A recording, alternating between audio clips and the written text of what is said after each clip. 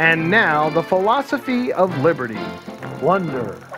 Imagine you're sitting on your couch watching the big game when a band of Vikings break in and steal your flat-screen TV. What would you do? Since the government's job is to protect property rights, you'd probably call the police. With any luck, you'd get your TV back, the Vikings would be brought to justice, and life would go back to, normal. Until, 3 months later, the Vikings escape from prison, and guess what? They still want your TV. Only this time they hire the mafia to get it for them.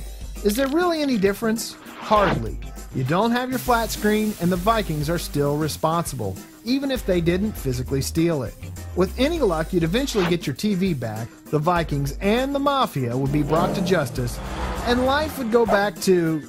Okay, there's probably no such thing as normal after that. So what if the mafia decided to donate the flat screen to a family less fortunate than yours? God bless us, everyone.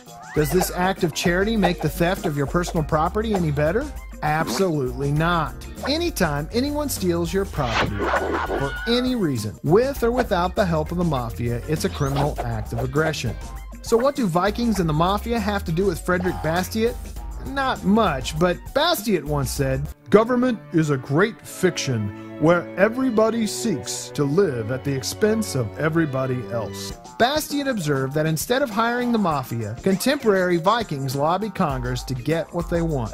Acts of aggression that are criminal when committed by you or I suddenly become legal through the magic of legislation. In this way, individuals or groups of people are able to steal life, liberty, and property of others with the protection and assistance of the government. It's what Bastiat called legal plunder. This film is not yet rated. What does legal plunder look like? Sometimes legal plunder is easy to see. When banks or businesses get billions of dollars in bailouts, that's legal plunder. When legislation forces you to buy insurance for yourself or others, that's legal plunder. Other times, legal plunder is harder to spot and may even appear to benefit society, like federal farm subsidies or Social Security. But anytime wealth is forcefully transferred from one person to another, it isn't charity. It's just another form of legal plunder. Legal plunder doesn't only apply to money.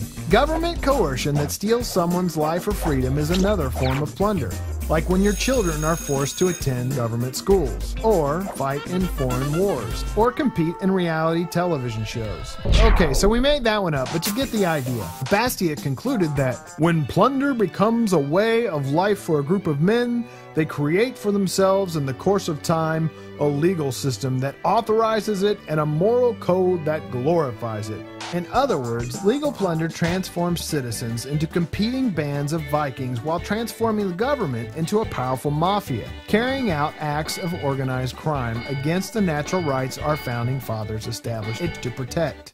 In this vicious cycle, it's just a matter of time before the neighbor we plundered uses the government to plunder us. So the next time you see the helpful hand of government at work, ask yourself this: who is being plundered to make this possible? Don't be surprised if the answer is you.